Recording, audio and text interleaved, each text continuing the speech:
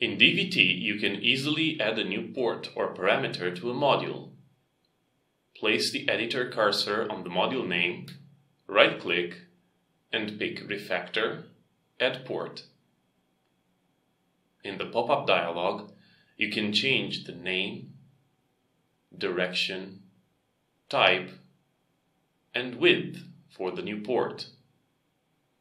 Click Preview to inspect the changes that are about to be performed. Notice that the new port is added to the module declaration and an empty port connection to all the module instances. Click OK to perform the refactoring. Each empty port connection comes along with a Fix Me reminder comment, which shows up in the Tasks view.